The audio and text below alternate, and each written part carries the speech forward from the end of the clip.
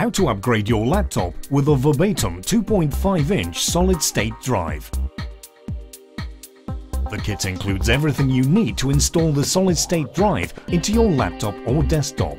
It contains a Verbatim SATA-II-SSD, a 2.5-inch enclosure, a 3.5-inch mounting bracket, a Molex to SATA power cable, 8 screws, a USB 2.0 cable, and a multilingual quick installation guide. You first connect the SSD to the laptop using the USB 2.0 cable.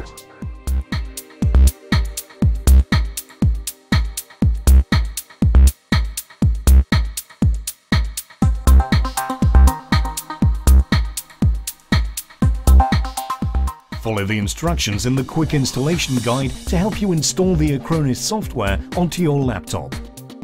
Your SSD has no operating system.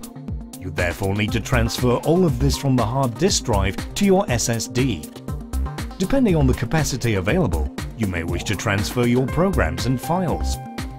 The Acronis True Image Installer software, which is preloaded on the SSD, enables you to do this. Run the Acronis software and select the Clone Disk option. Then follow the 4-step process via the Clone Disk Wizard to clone the contents of your hard drive.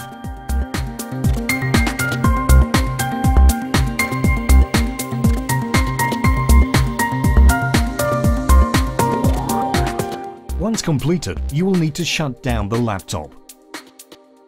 Remove the SSD from the enclosure and disconnect the PCB. Unscrew the back of the laptop and remove the hard disk drive.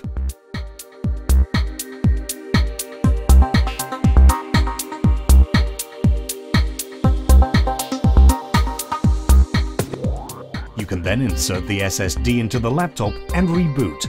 Depending on the laptop model, the fixing method for the hard drive or SSD will differ from what is shown here.